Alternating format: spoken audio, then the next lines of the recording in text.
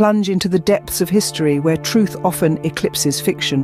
The 16th century Hungary, our character, Elizabeth Bathory, also known as the Blood Countess.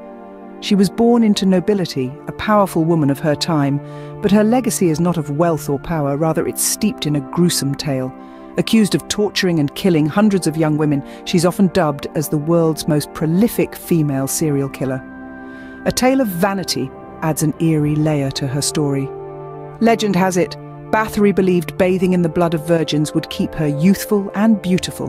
Whether fact or folklore, Bathory's tale sends a chill down the spine. A grim reminder of the macabre side of history. Join us again for another dose of history, condensed for your intrigue. History Shorts.